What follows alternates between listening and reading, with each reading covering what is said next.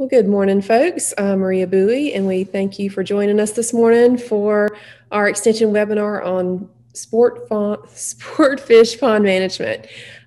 This morning we have Stephen Patrick, who serves as the County Extension Coordinator and Ag and Natural Resources Agent in Habersham County. Stephen is a fisheries biologist and has been making pond management recommendations for landowners since 1994. His current research efforts include investigating genetic introgression in the native black bass in the upper Chattahoochee River in northeast Georgia. He's also the coordinator of the Southeastern Youth Kayak Fishing, which is a platform for youth and collegiate anglers to compete. Please feel free to submit your questions in the Q&A box as you think of them, and we'll review those with Stephen at the end of the webinar. And we also would like to thank Amanda Tedrow, our Northeast District A&R Program Development Coordinator, for helping us identify Stephen as our speaker this morning. And with that, I will turn it over to Steve. All righty. Let's see if we can get these slides moving.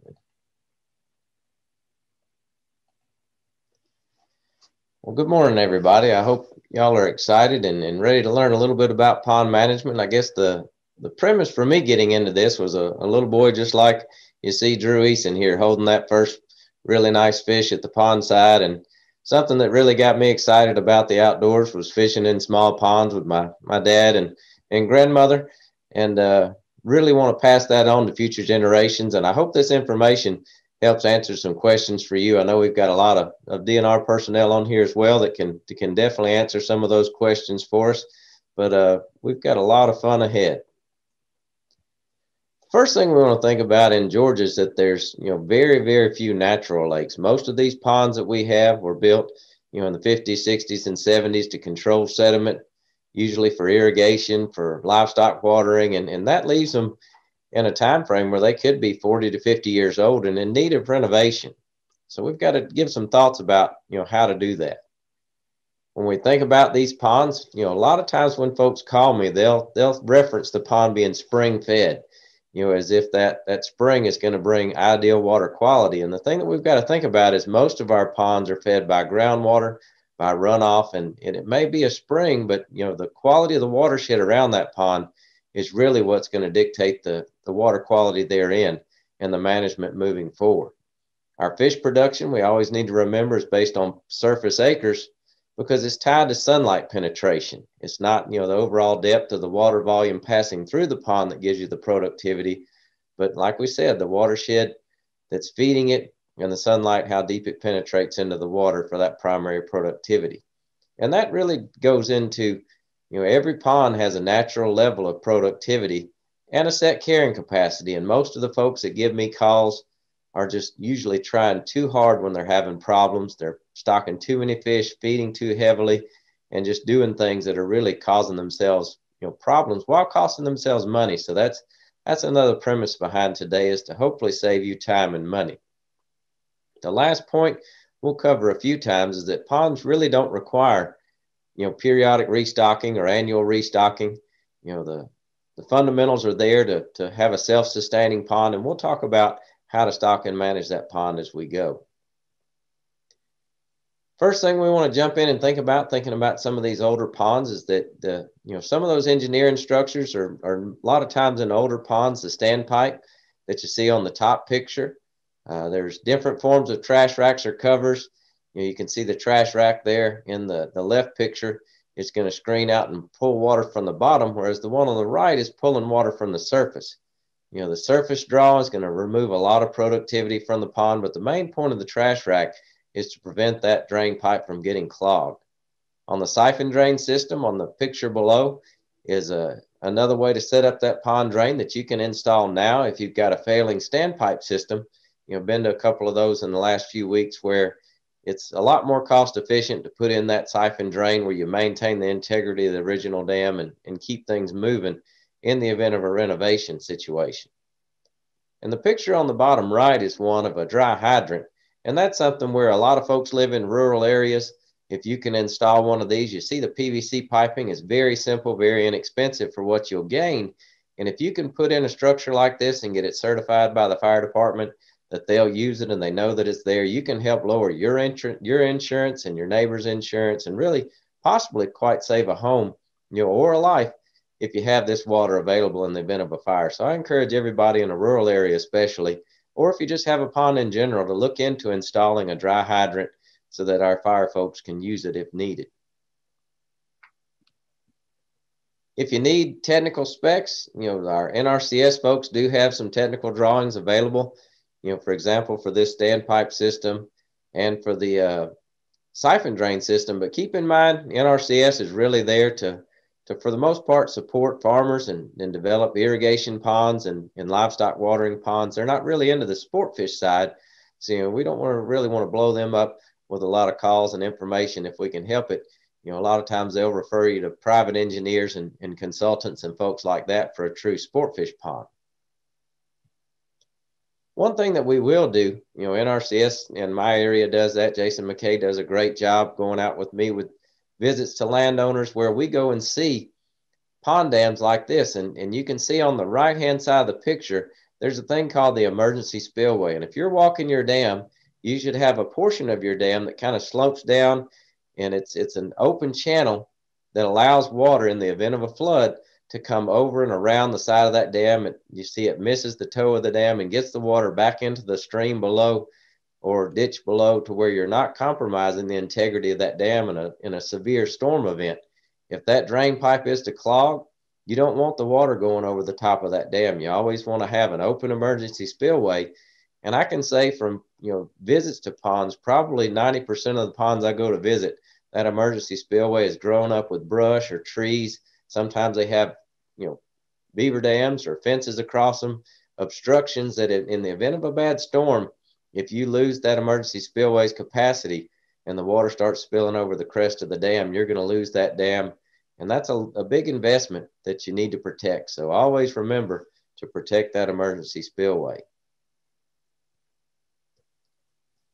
Growing up as a kid, I probably fished more ponds than not that had cows that didn't have cows. And cattle in the watershed is definitely going to increase their productivity. And having said that, you may think that's a bad thing. In certain situations, it can be a positive thing, where I've been to plenty of ponds where the cattlemen managed the herd appropriately, line the pastures well, fertilize the pastures appropriately, and you had a fertilized pond that was highly productive, that didn't have water quality issues. It was a great win-win. And I've been to other ponds where there were fish kills because there's just too many cattle in the pasture, too much manure, too much things going on, to where, it does cause problems. So make sure you're maintaining a balance. The livestock watering ramp you see here is to keep those cows to where they can get in and get water, and then they push each other back out, so that you don't have cows just loafering and standing in the pond. That's not good from a cattle perspective, because you want to keep those cows out on the grass. And, the fencing around the pond really protects those pond banks from deterioration. It forces the cows in and out on one gravel platform, keeps the water relatively clean for drinking. And like we said, it keeps them from tearing down the banks. But, just because you see a cow in a pond doesn't mean it's a bad thing.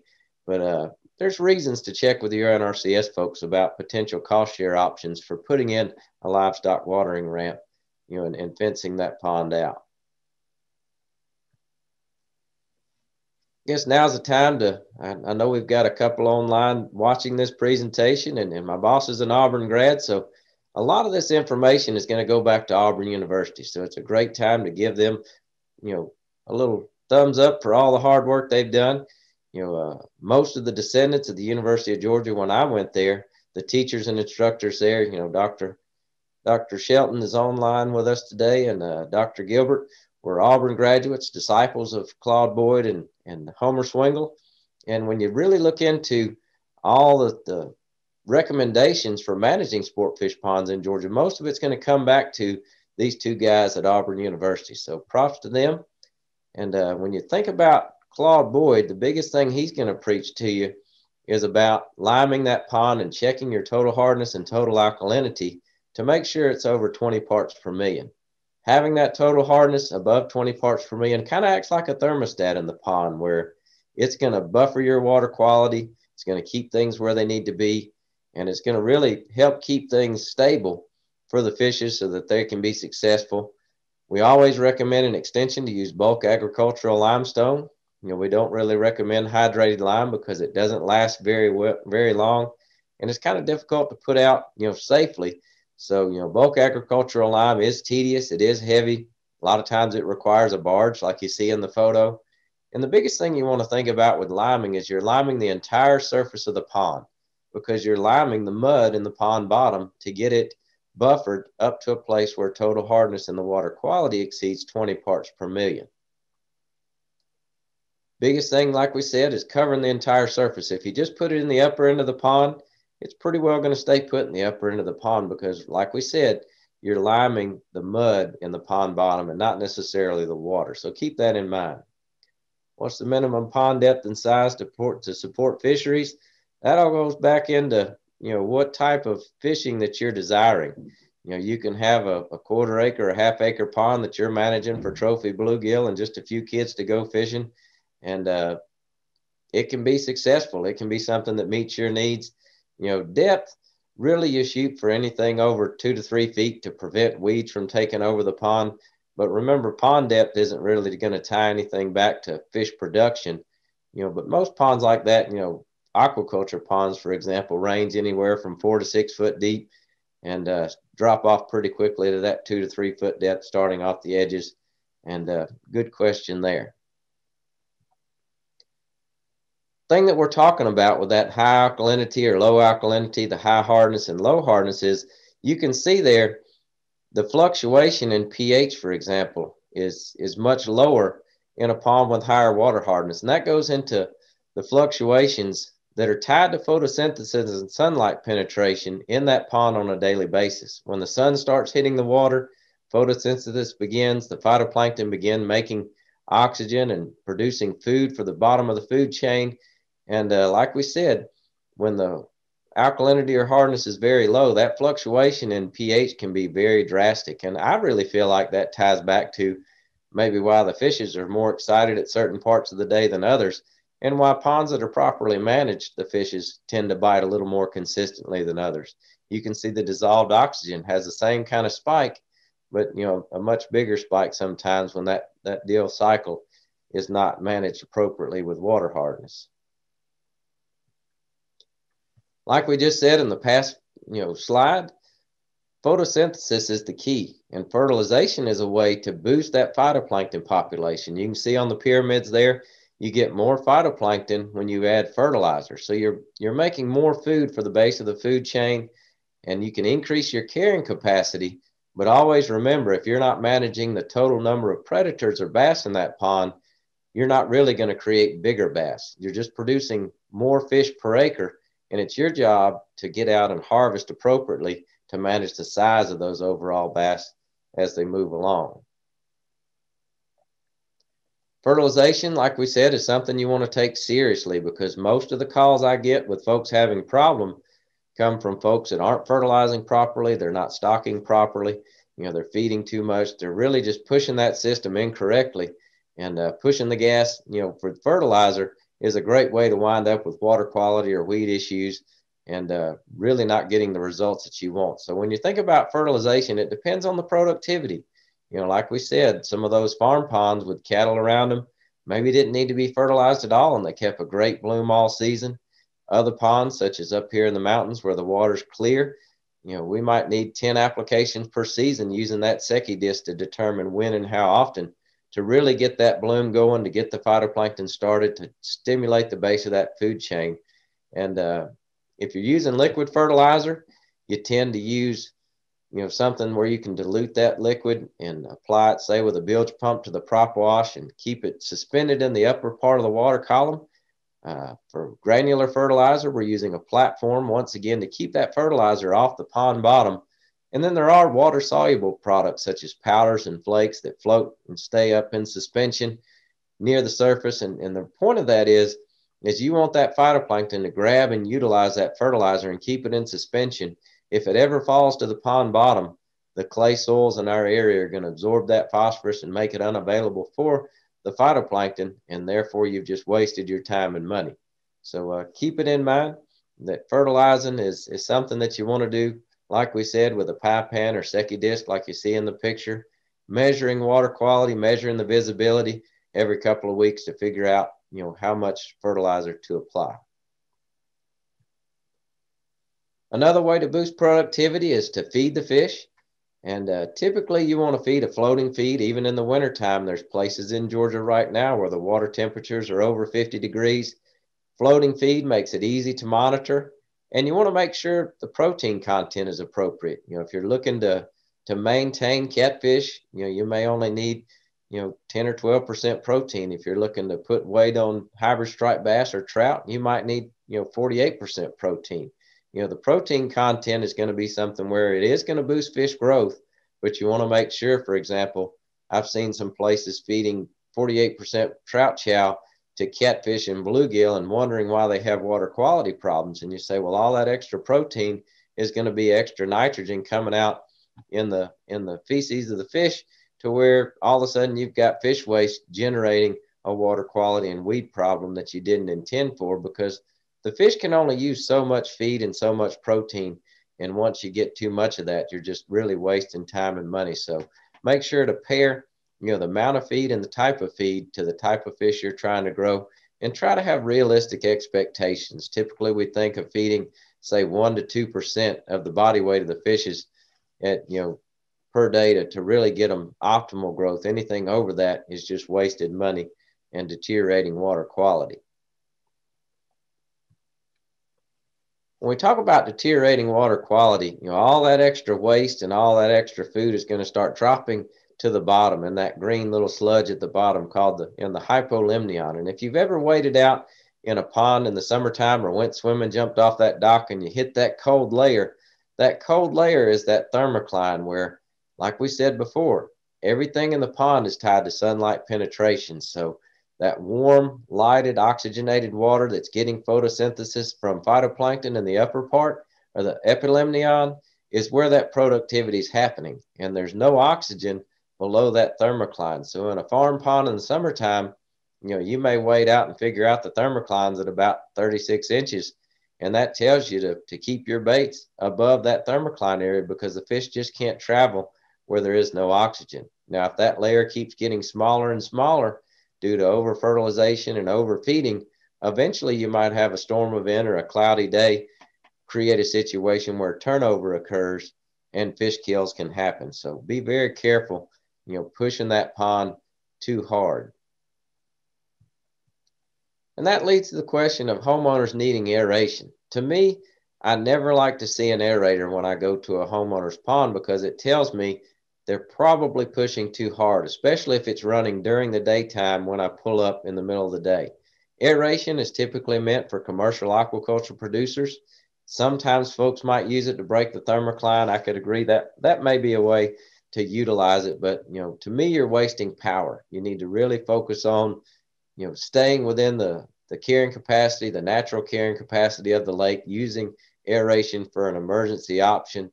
And if in critical parts of the summer when water quality is deteriorating, you're looking to cut that aerator on, say, right at dark and turning it off right at sunrise, you don't want to have a situation where that aerator is running 24 hours a day, because it's really not doing you any good.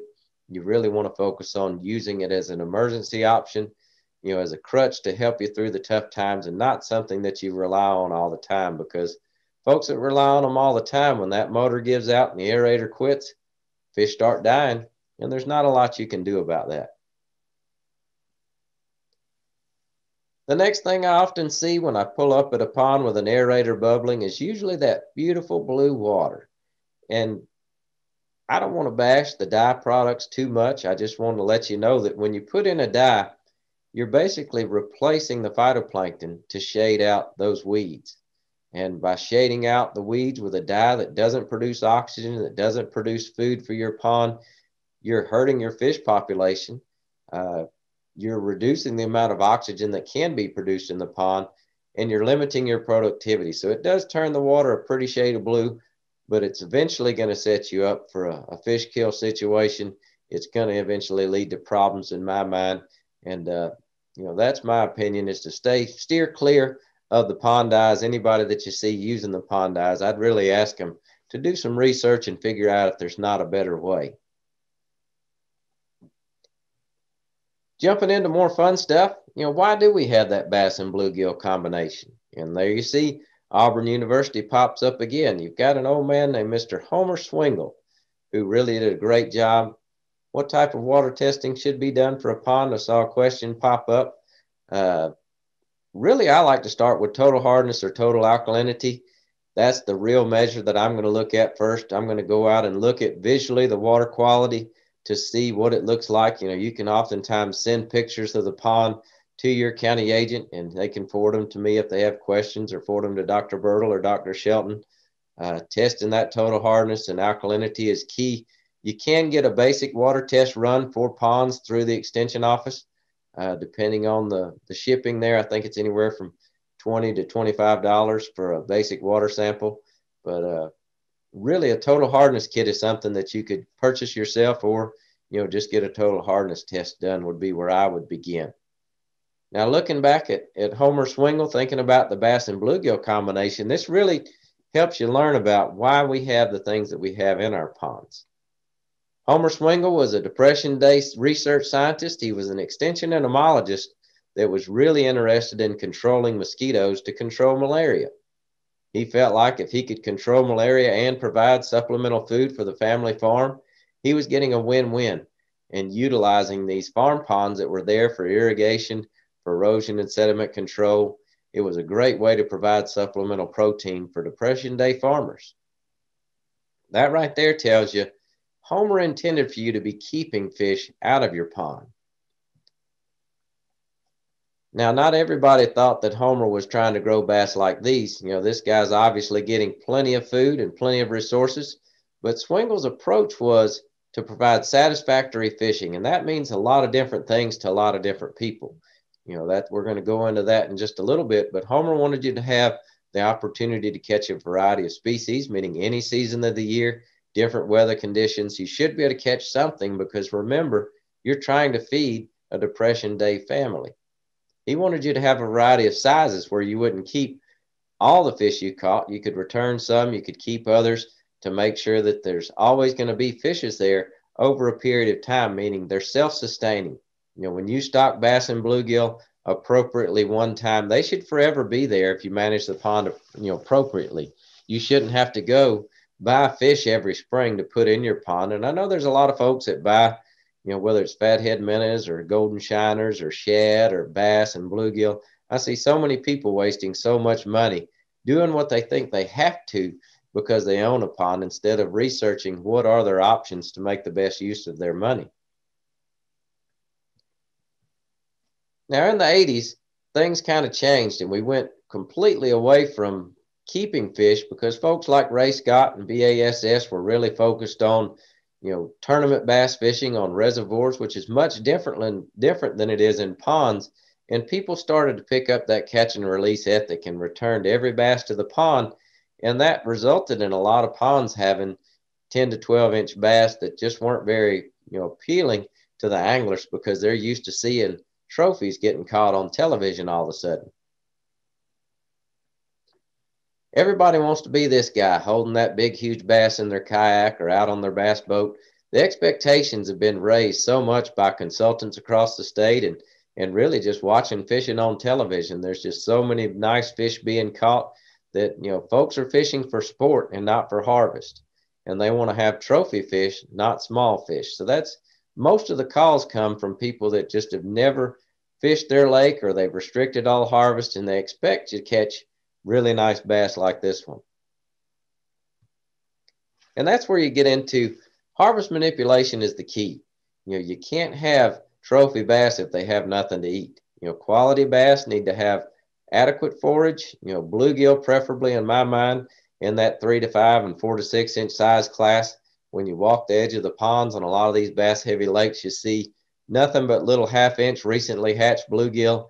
And that's just nothing that, you can't have a fish even this size chase that kind of bait and get fat. They need something they can put their mouth on, something to fill their bellies, and little tiny bluegill just don't cut it.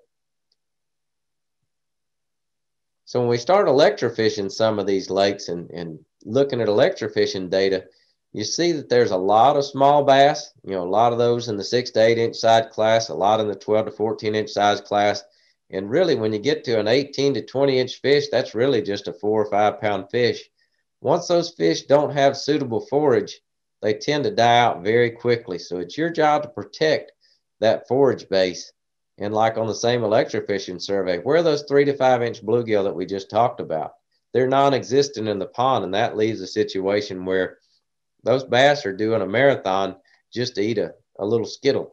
They'd rather have a big pizza pie, like Bubba Malton used to talk about. The bass pie only has so many slices. There's only so much food to go around, and we've got to make sure to accommodate those fish if we expect them to grow. So stocking the pond goes back to, the question earlier. What type of fishing do you desire? Who's going to be fishing? Are they going to be keeping fish and eating them?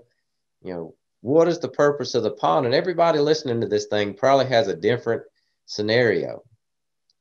When you look at what fish to stock, bass are typically stocked at 50 per acre. You could probably go down to 25 if you needed to, as long as you protected that initial stocking. You don't need that many bass per acre. They're easy to harvest and easy to manipulate their numbers. So, it's Swingle's top predator. Bluegill and copper-nosed bluegill. Notice I didn't say hybrid sunfish or anything like that. Didn't mention shellcrackers yet. Bluegill are your best forage fish because they spawn multiple times a year. Those 3 to 5 inch bluegill, like we said, are excellent food for those trophy bass, and they provide excellent mosquito control. This is Swingle's standard forage fish, stocked at 500 per acre by itself, or if you want red ear, you can lower that to 400 and supplement with red ear sunfish. Threadfin shad are something that everybody seems to jump to. And the only thing that I would caution you against is threadfin shad and bluegill are all going to be tied back to that phytoplankton production. So the primary productivity of the pond, you can have all your forage in bluegill, all your forage in threadfin shad, I guess, but eventually they're going to have the same feed base. So don't think just adding shad is going to help altogether. It all goes back to harvesting those bass appropriately.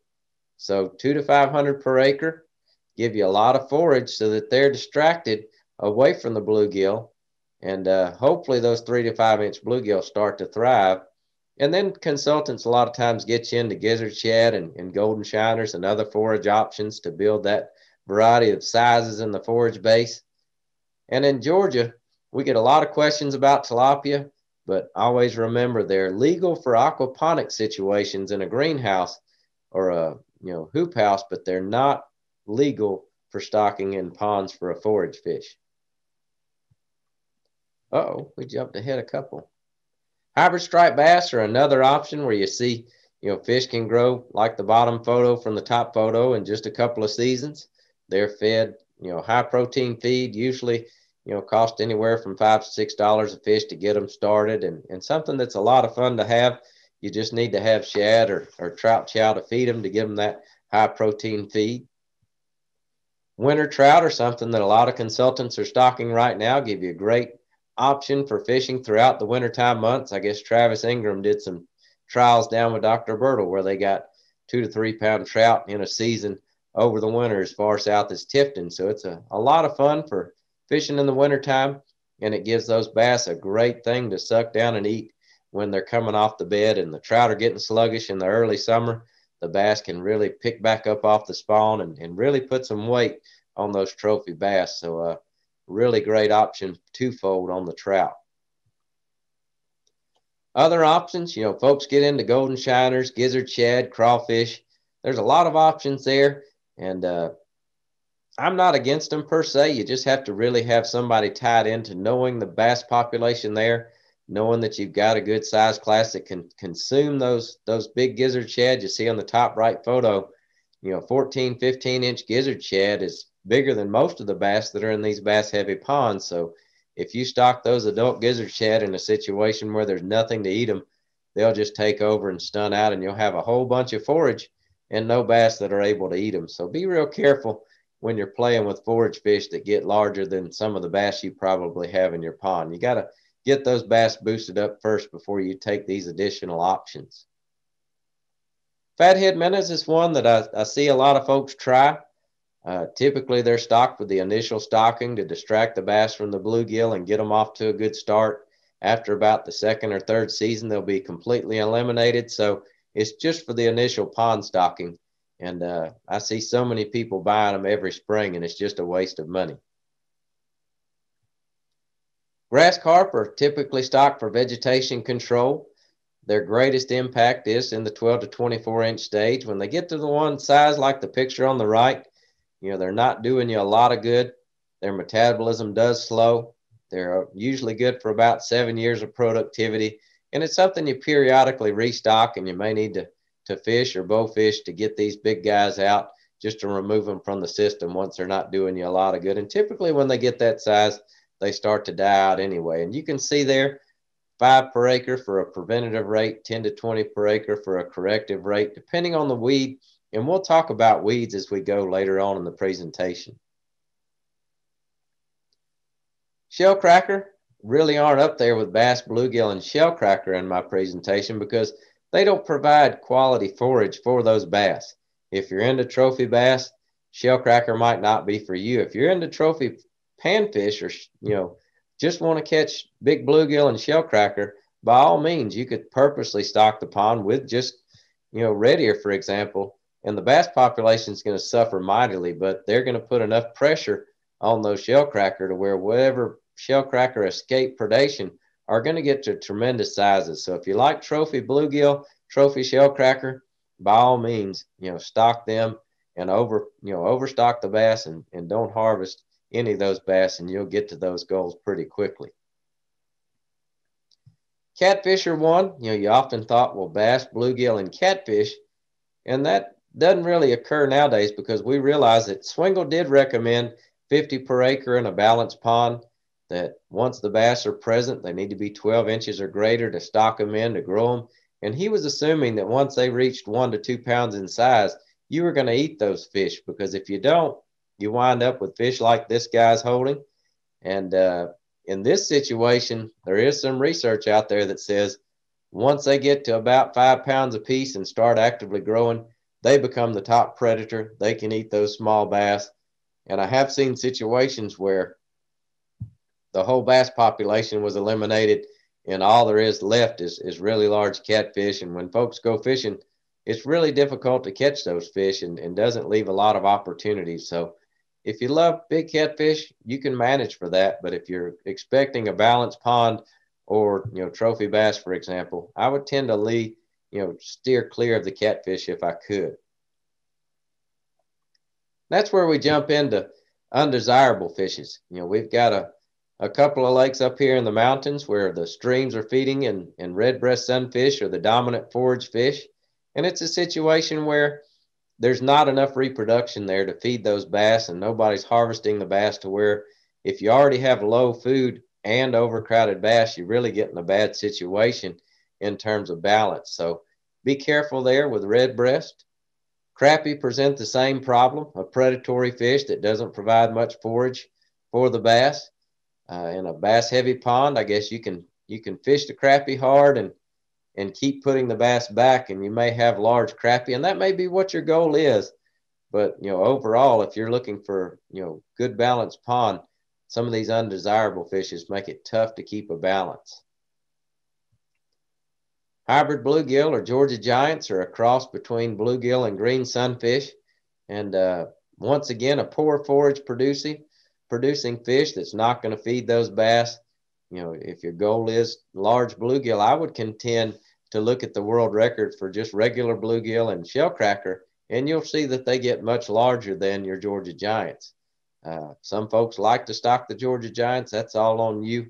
I just don't know that I would recommend it.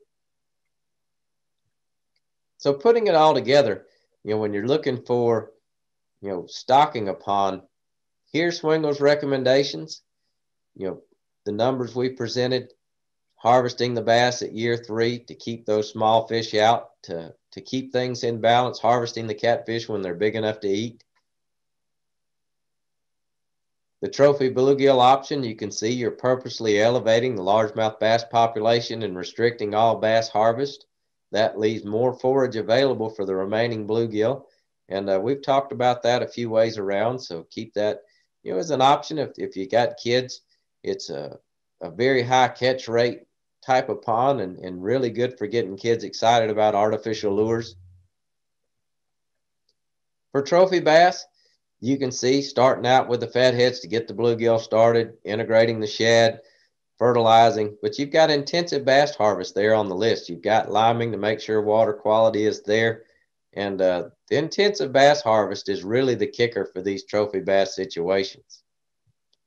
A lot of your consultant folks are pushing the Florida strain genetics. And I guess before I got into extension, I worked for a man that really firmly believed, he was chief of fisheries in Alabama and really believed well into that. Can we get a copy of the PowerPoint info? Yes, ma'am. They're going to post a recording of this, and I can post the slides on my webpage and send you a PowerPoint. Just send me an email. I'll have some contact information at the end. But when you think about the Florida strain genetic, it may in fact give you bigger overall potential for a trophy bass. The F1 hybrid tiger bass that is sold may very well give you genetics that produce bigger bass, but always remember, it all goes back to harvest manipulation. So you can improve your genetics, you can have top quality forage, but if you're not willing to keep those fish, you're not going to get any results from that type of program. Now, how do we know what we have?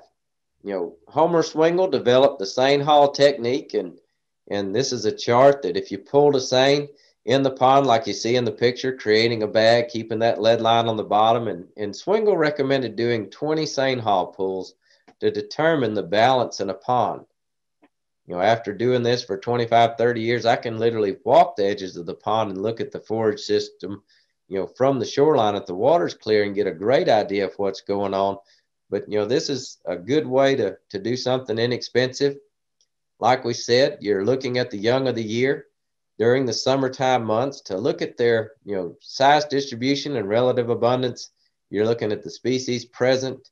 A lot of times you'll have to look close to make sure you're not picking up additional species. I know redbreast are kind of hard to differentiate from bluegill for some folks, and red ear and little juvenile crappie. I think in this photo right there next to my fingers, there's a little baby crappie. And then all you really need is one largemouth bass to be present to document reproduction. So pretty easy technique, pretty inexpensive technique. If you're in Northeast Georgia, I've got a couple of seines and can come visit you. If you call your county agent, we can have some fun. The next technique that folks think about is electrofishing. And electrofishing is where you're running the boat to get a sample of those fish.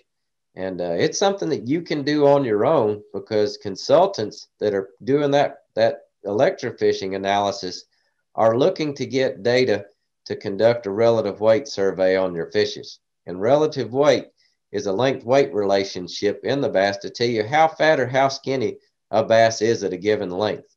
And you can see there on the chart, for example, a 12-inch bass should weigh 9/10 of a pound, whereas a 20-inch bass should weigh 4.5 pounds.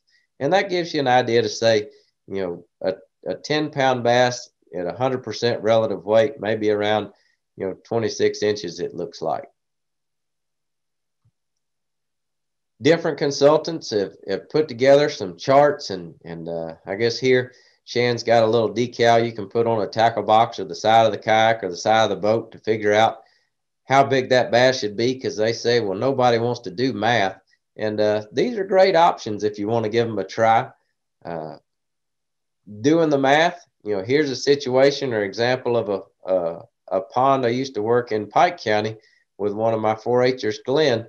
And he kept watching ESPN, wanting to catch those trophy bass. And every time we went fishing, he kept catching small bass like these that were 12 inches long and weighed 3/4 of a pound. Now, when we look at the chart, they're supposed to weigh 9/10 of a pound. So when you do the math, and it's very easy to do using the chart, you can use the tables that are already punched out, but you can see there, his relative weight on his specific fish comes in at 83% because it's just not heavy enough to get to ideal weight. And if you sample 20 to 30 fish from your pond, you can get a great idea of what's happening in terms of the fish population. What we can figure from that is that the pond is balanced and leaning towards being bass heavy. We want to reduce the overall number of bass early in the spring. Get out and catch those male bass when they're garden fry get the small fish out of the pond, and think about fertilization and forage enhancement. But the biggest thing is getting those small bass out. Other things that consultants like to sell you on, and I'm not against it because it is a lot of fun, is strategically placed structure, usually above the thermocline layer, looking for great ambush points, looking for cover for forage fish. And there have been some studies like up on Lake Burton, up where I live, where all the ski crowd gets out and burns every bit of brush and debris and wood that they can find when the lakes drain down. And then in the spring, there's just no cover for the forage fish, no cover for juvenile bass. So structure is a great way in a pond where cover isn't very common to isolate those fish in good ambush points. And you could put flags and mark those spots and have a lot of fun knowing where those fish are going to congregate. So I really do like the structure enhancement from that perspective. Other things that you might think about, especially for older ponds that have silted in or have a lot of leaf packs and mud, you could think about adding gravel piles or sand flats to give good spawning areas for those bluegill. I know my mom and daddy's pond was probably 50 years old when they started managing it, and the upper end had a lot of vegetation and leaves and pine straw, to where when we put in some gravel, we saw a lot of those bluegill take off and start spawning. And for us, we put the gravel piles right around the dock, and now, even to this day, the bluegill are spawning around those areas. I know up on Lake Burton, they poured out some gravel piles on some of those public fishing docks, and the bluegill just flock to that habitat. So it's a great way to attract fish to certain parts of the pond. Thinking about renovation, if you've got a population you want to start over with, remember you're treating puddles, not ponds. This picture shows a completely dry pond, and yes, you're still going to go out and put chlorine or put rotenone to eliminate the fish population. You don't want anything to survive when you're restocking a pond, because just a couple of fish bigger than the fingerlings you're putting in is going to mess up your balance. So make sure that when you're thinking about renovation, you're pumping this thing down as far as possible. Fish kills, like we get calls on, I know we get a lot of calls of fish are dying, and I don't want to sound like I don't care about fish dying, because I hate to see that. But the biggest thing we've got to jump to is, what is the source of the problem? Was it overfeeding, overstocking? Was it, you fed heavy all summer, and then the winter months you just shut it right off, and you've got a big fish population that's dependent on you? What is the issue at hand is my question, because once fish start dying, really your best option is to figure out what's going to be left and how to move forward from that point once you get it stabilized. Whether it's a turnover situation or a disease situation. If it does happen to be disease, you could be, in a situation where the fishes could accept pelleted feed. And that's something that, you can use Romet or terramycin coated feed for bacterial infections, and move along that way, without doing too much harm. Muddy ponds a lot of times come from, either common carp or chub suckers, maybe too many catfish getting in the pond and keeping it stirred up. You can see in this situation, they've got 2 layers of silt fence put up around this pond in this neighborhood development, and doesn't mean that it did a good job protecting that pond from flowing in stormwater. So, look at the watershed to make sure you're not causing the problem, prevent that problem by vegetating the watershed, and look at the overall source of water for the pond to track down where that muddy water may be coming from. We get a lot of calls in extension about bryozoans, little colonial bacterial growths that usually are stuck to sticks and twigs in the pond, sometimes the dock pilings. I know I used to pull them off the stick and throw them at Jason and Andy Rowe when we were down in New Bern fishing a pond growing up. It's actually a sign of good water quality, and nothing to worry about there. But we do get a lot of questions about bryozoans. Get lots of questions about turtles and wading birds. And if that pond is set up appropriately, it's going to be able to reproduce and withstand any consumption by these animals. If it's your preference to not have them, you can contact the DNR folks and look into having them removed. But there's no science to say that they're doing any damage to the fish population. I guess if you're a trophy trout outfitter up here in the mountains and that heron's poking holes into 10-pound trout that cost you $3 or $4 a pound to stock, I guess I could see it. But in a bass bluegill situation, I don't really know that there's any need to really worry about turtles and wading birds. Jumping into weeds, the biggest thing that you want to do is identify that plant pest. If you don't know what you're dealing with, there's no way to control it properly. And I really hate that. And this part of my job is one where you've got to time the application for the right time of year. You've got to know that pest to know exactly what weed you have. You want to assess the acreage and the water flow coming through the pond and the flow rates so that you can select the right product or the right number of grass carp to control the situation. I don't know how many people have called me after spending $500, $1,000, $1,500 that literally they might as well have set on fire. Just write the check and set it on fire. They're just wasting money by not getting the right information to start with.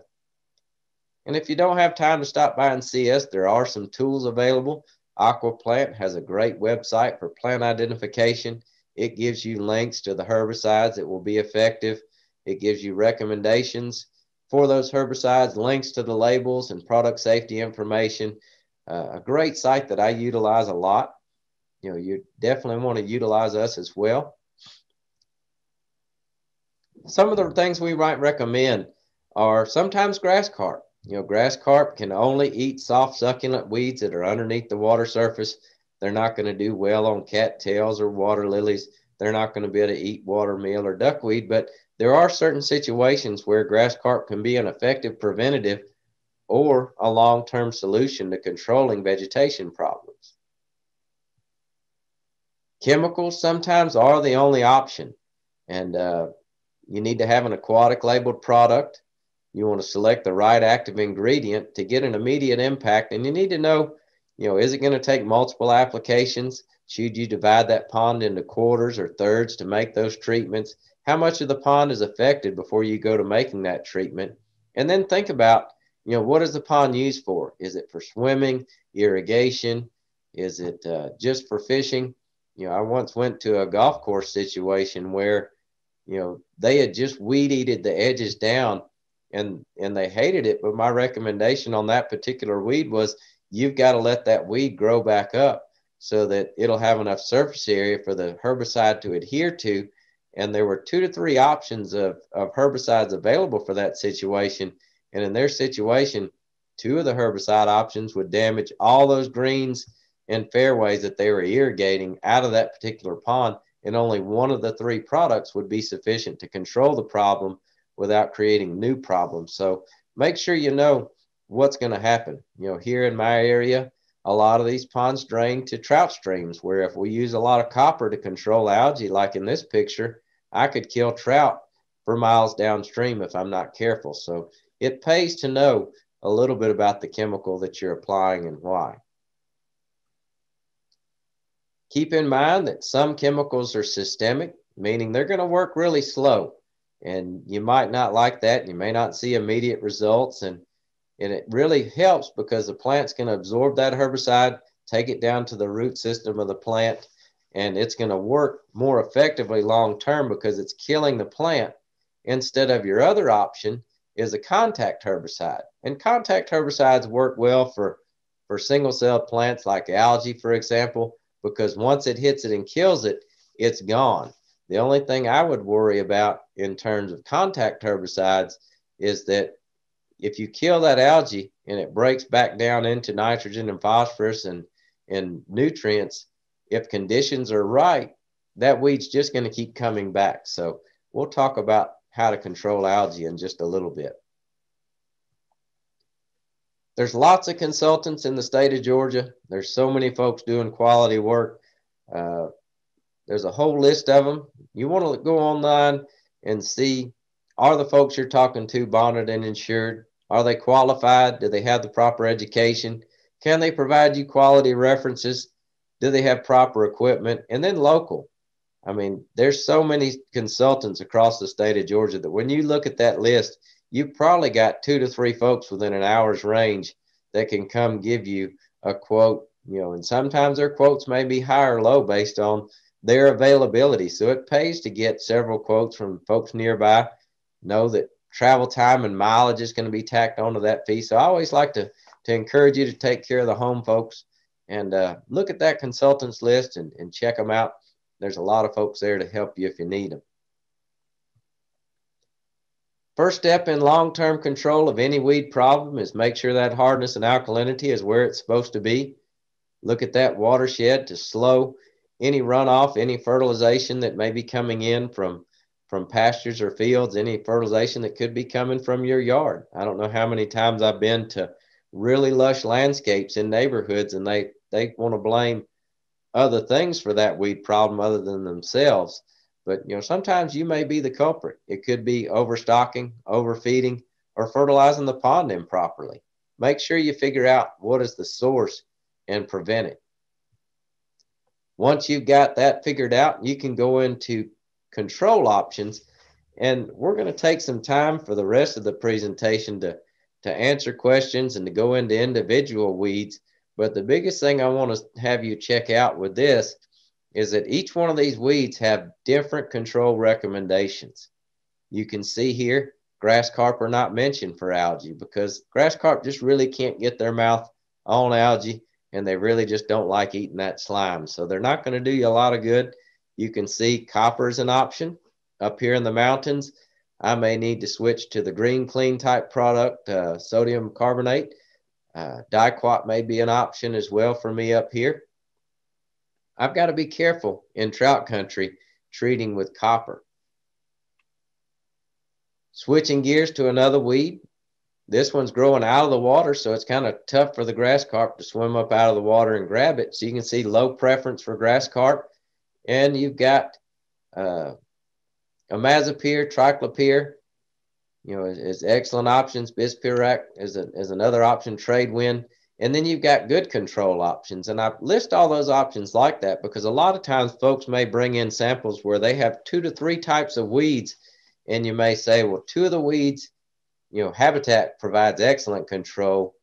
And then this other weed needs only Renovate. So, I may choose Renovate because it would kill all 3 instead of just 2 of the 3. And you can choose a herbicide, like that to help control situations.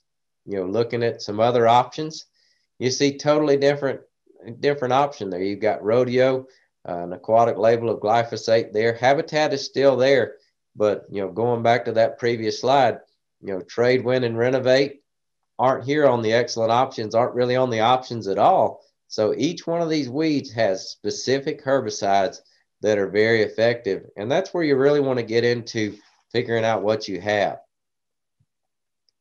Kara Nutella, you see all of a sudden there is a grass carp recommendation. It's a type of algae, so you still got the copper there. And it gives you a situation where treating that pond, a third of the pond every 7 to 10 days is an excellent thing. Let's see, we've got a question. For those of us on fixed income or just not much money to spend, how do you know of local groups where people meet and help each other out? For pond stuff like that, it just depends on where you live. For me, you can call your local extension office to get control recommendations like these to teach you how to do it yourself. And that's kind of why we're going through these things to where hopefully if you're on a limited income or fixed income, you've got to make decisions that are going to save you the most money, especially to get you what you need done to control situations in that pond. And that's where, deciding on the herbicides based on price. If you know one is excellent, if you know when and how to put it out, you can save yourself time and money. And depending on where you're at, there's a lot of forums online. I guess there's a couple of consultant buddies that have pages that share free information all the time as well. You can send me an email and I'll try to put you in touch depending on where you live to give you some options there. This little guy's one I wanted to include in the weeds before we jump into all questions is water shield is one. You see that little jelly on the stem of the weed? that's one where it's really, really difficult for a herbicide to penetrate and kill this weed. And if you use a contact herbicide, or if you overdo the application rate on the proper herbicide, you can burn those leaves off, and the weed's got a nice little tuber down in the pond mud, and really going to give you trouble in terms of control. So it's one where you've got to get out on a nice calm day. You've got to mix that herbicide appropriately. And, for example, the 2,4-D or the Habitat, if you sprayed those, it's not going to look like they worked right away. It's going to take 6 to 8 weeks for that herbicide to really start working and take action and do its thing. And you're not going to get the immediate results you might be looking for. But it's a weed that presents a lot of trouble. And a lot of folks would call that a water lily, whereas you can see in the guy's hand, water lilies to me are a lot larger. There's a white water lily, there's lotus, there's spatterdock, and that goes back into proper identification of these weeds for the right control recommendation. Picture in the top right here is a homeowner's pond in Demorest, where she had no idea where this weed came from. And when you looked up on the side of the house, she had a goldfish pond, and there was a little bit of parrot's feather, a little bit of water lily, and a little bit of duckweed. And I said, well, there's duckweed in your water garden. Can you tell me about that? And she said, oh yeah, the pet store sells me that to feed my fish. My koi love to eat it. And turns out whenever the little water garden got a little too much, she would clean it out and toss it out, and lo and behold, it made it down the hill into her 2-acre pond. And she created this problem for herself. And you can see duckweed is one where if you're not really good at spraying and applying herbicides and keeping a good attention to detail, you're going to have a headache for years to come. So you've got some systemic options, you've got some contact options, but duckweed is definitely an example of one where you might want to hire somebody to help you take care of that. Watermeal is the same way. You can see the duckweed leaves on my finger tied in with little tiny watermeal, and definitely one of the most difficult weeds to control. And it all goes back into getting that weed properly identified. I don't know how many people have been treating algae with diquat and copper for weeks or months on end and racking up $600, $800 or $1,000 bill on chemicals, only to realize that this is watermeal and not algae. It pays to get the weed properly identified. And like I said, you can see each one of those weeds. You've got clipper being excellent. You've got stingray, sonar, clipper, and galleon being excellent. Then you switch over here and you've got navigate and habitat. Each one of these weeds has different options, and that's what we want to think about. So we've got a lot of slides on weeds that we can share. I was asked to try to keep this thing wrapped up by about 11:30 and then start taking questions. So we're going to do that. One thing I will mention before I run out of my hour I was allotted is that it's important to me that you take kids fishing, and that's why I created that Southeastern Youth Kayak Fishing platform. A lot of times we'll have opportunities where kids can fish in a private pond. A lot of it is on public water via canoe and kayak or wading or fishing from the bank, but that doesn't mean that you can't encourage, maybe your 4-H office to host a kids fishing event this spring. Or if you own a pond, how about offering to allow kids to come fish in that pond, or just neighborhood kids, anything to get a kid excited about fishing, like little Ian Shaw here in this picture. For our platform, we've given away about $8,000 worth of prizes every year. If you got new or used gear, we'd be glad to accept it and give it away to anybody that wants to participate. And for me, I'm always here to take questions. Talking about if you wanted a copy of the PowerPoint of the slides, or maybe a recorded session like this that you could watch at a later time, we've got those. Happy to plug you in with your local county agent or a consultant nearby. Happy to come out and check out the pond. And the fish in the picture is a shoal bass here that we've been doing research on up in the upper Chattahoochee, and doing some tagging and genetics work. And that leaves me with one more thought that I always like to share on any of these presentations with a lot of the DNR guys fighting their best to protect our native fisheries, is try not to move fish. if you've got a pond, you don't need smallmouth bass, you don't need spotted bass, you don't need to take some shoal bass over to a new creek where they've never been caught before. Let those fish stay where they're supposed to be. We've got so many tremendous troubles all across our state with protecting our native black bass species that just wanted to throw in a plug there so that we could protect fish like you see in this picture. It's a shoal bass up on the upper Chattahoochee. Only river in the world where they occur naturally is right on the Chattahoochee Apalachicola Flint drainage. They're introduced to the Okmulgee, but keep fish where they're supposed to be, and send us any questions you may have. I guess Brent's saying good info. If you've got any questions, I hit my 11:30 mark. I know Travis was a little worried when he saw 120 or 100 slides, how we'd get through all these, but glad to take questions, and we're right on time. So I'm here as long as y'all want to ask questions. You know, we can stick around. Thanks, Stephen. I did see, I'm not sure if you got the first question in the chat. What is the minimum pond depth and size to support fisheries? Yeah, we talked about that one initially. I mean, the pond size really goes back to your goals. I mean, I guess my wife's grandparents had a pond that was maybe the size of a swimming pool, and I could take Dylan over there and catch an 8-pound, a 5-pound, and a 3-pound largemouth anytime you wanted to go on a Sunday. And we'd catch little horny heads out of the creek and free line them for those fish. And he could catch 3 or 4 fish and have the time of his life. And then we'd head back home, just take about an hour. So, you know, managing that fish population appropriately is the key to, you know, figuring out what you can do with what you've got.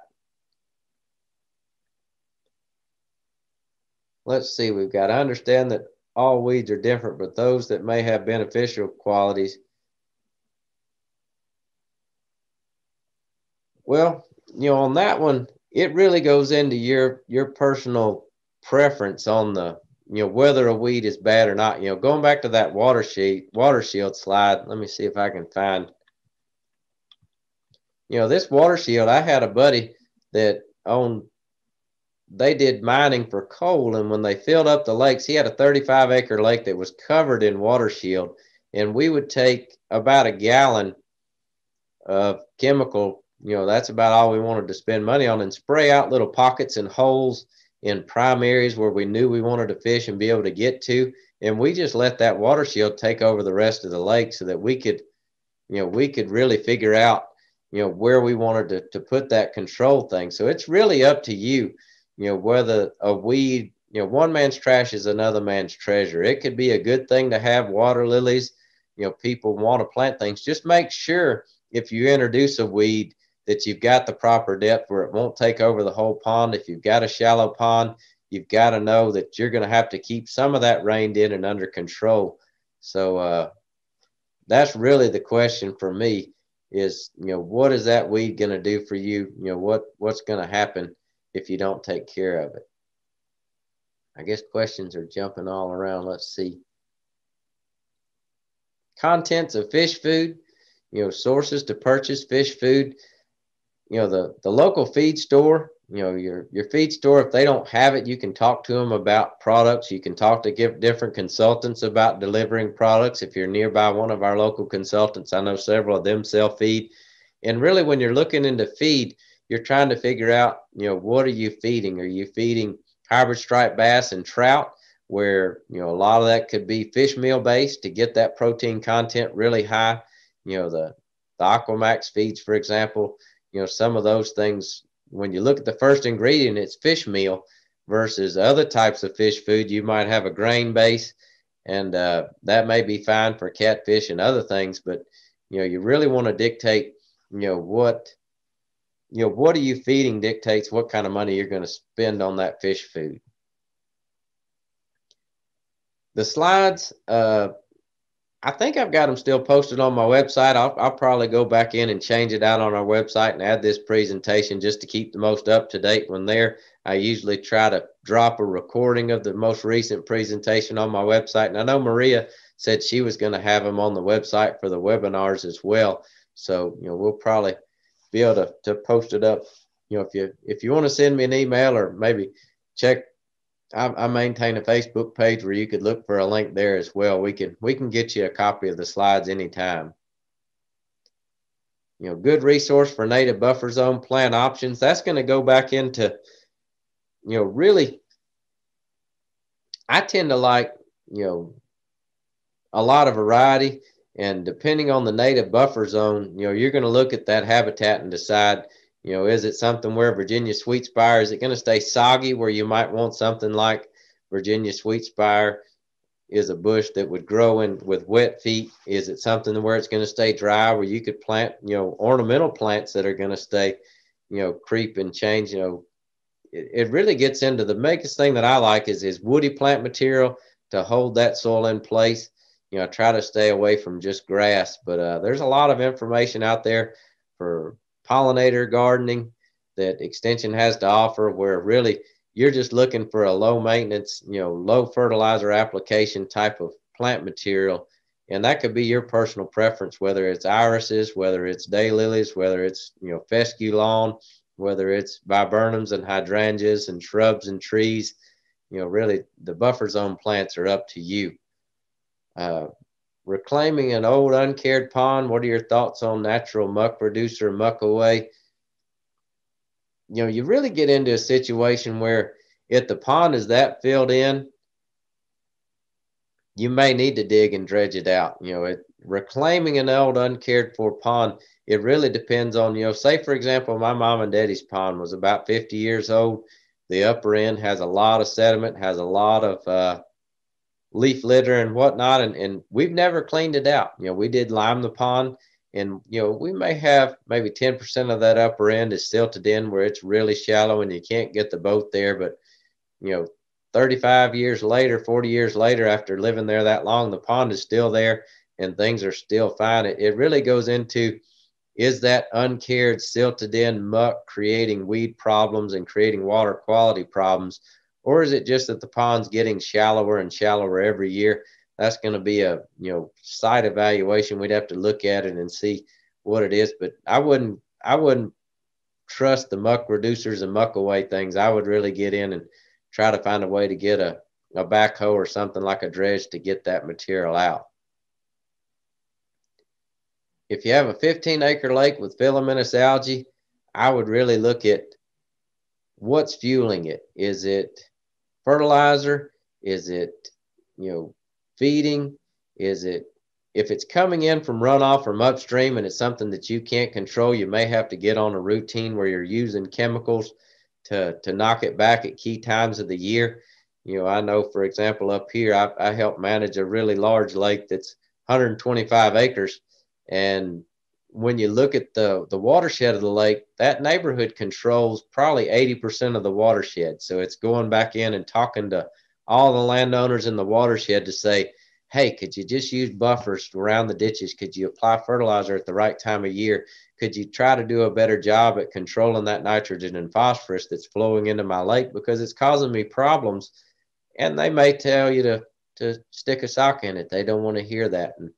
But they may be agreeable to where, they're going to do something to help you out. And that would be my goal, is to track back. And you can go online and find topo maps, or go to your NRCS office or your extension office and map out that watershed to where you should be able to figure out where your problems are coming from to eliminate as many nutrients as possible. Russ says he's stocking catfish and bluegill into a 3rd-acre pond every year, and every year they get eaten by otters, minks, and herons.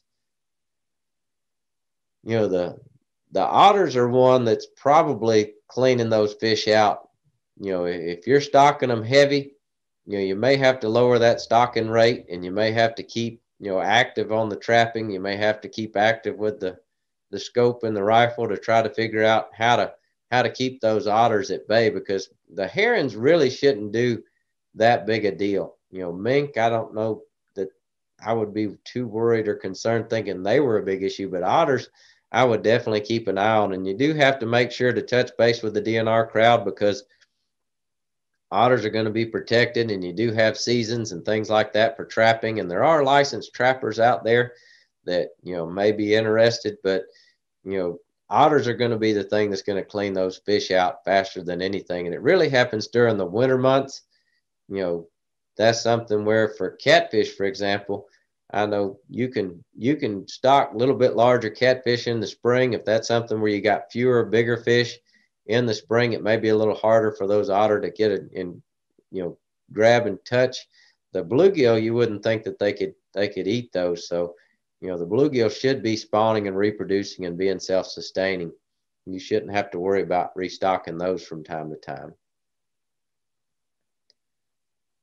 So I was just assigned in our association, our retention pond management, and I'm starting to learn.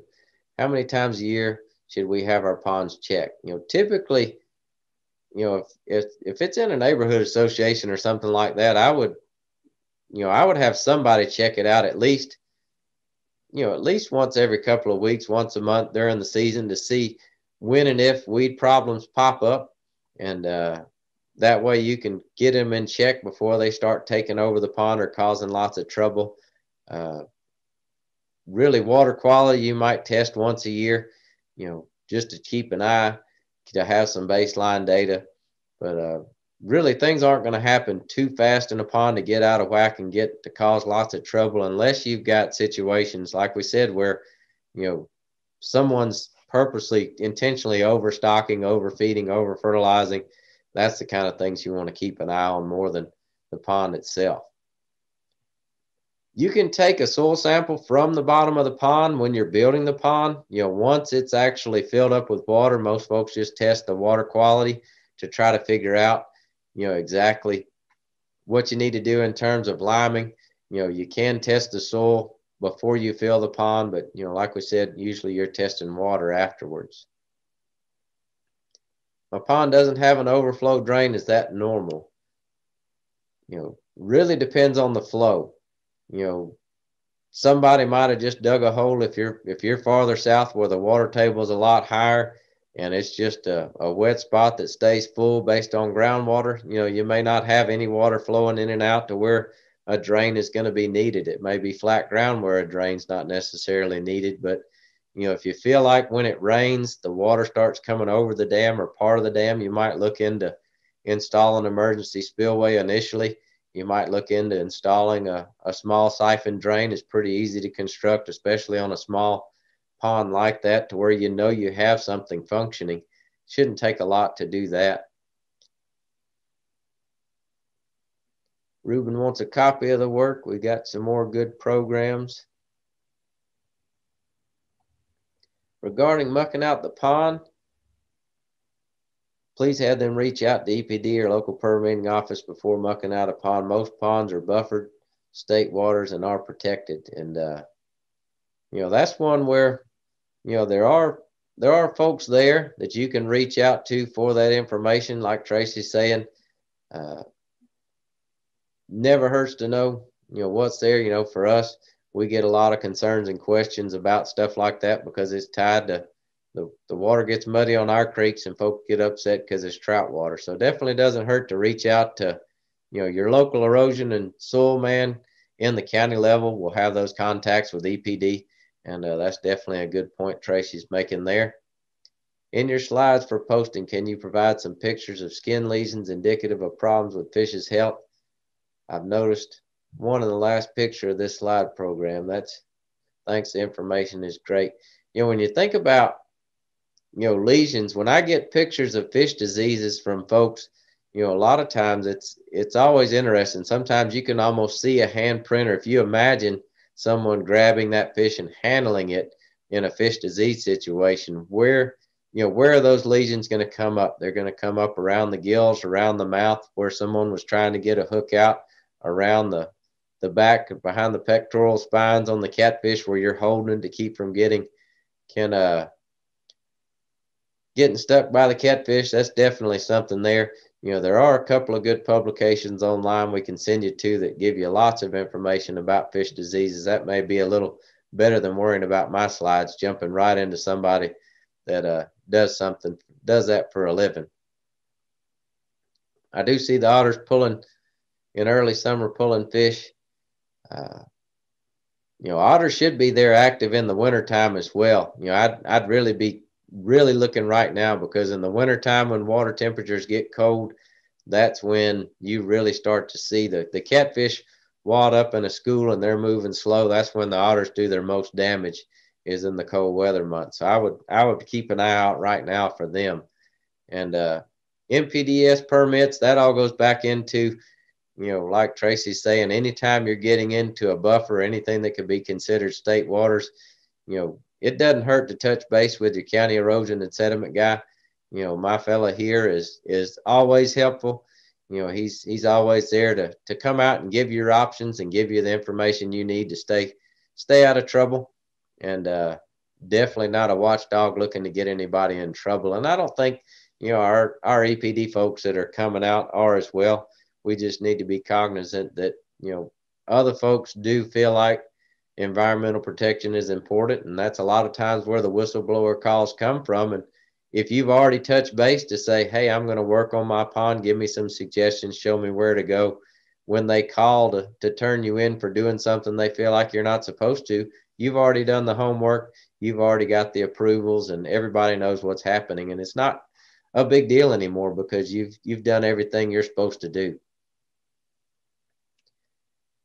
Grubs and the fish kind of come and go. That's something where if you've got a pond that has grubs, if you're catching fish and they're there, it may not hurt to remove them. I don't know that there's any treatments you can apply to the lake. There may be other folks listening into this thing that can give suggestions, but typically if you get a dense population, heavy population, you're getting close to that carrying capacity, you're exceeding it, and you start seeing grubs in the fish, it may not hurt to try to remove the fish that have them, just to try to lower that vector. But I don't know of any treatments for the actual pond itself that would get rid of them. I know a lot of folks ask the same thing about leeches from time to time, and there's some folks that feel like maybe they want to treat with copper to kill the leeches, for example, but to get those concentrations high enough to eliminate them, you just about eliminate all the fish in the pond as well. So, you usually don't have a lot of options there. It's just something you have to deal with.